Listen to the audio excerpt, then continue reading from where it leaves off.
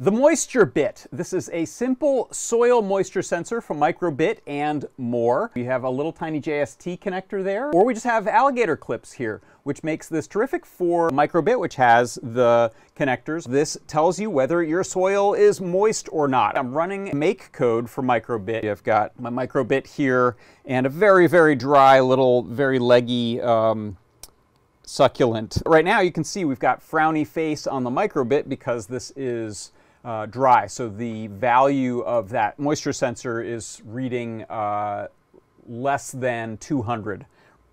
Go ahead and add water to the soil there, and you can see that's enough right there to make it a lot happier. So the analog value, the resistance has been reduced, the analog value goes up. Simple soil moisture sensor for Microbit and more.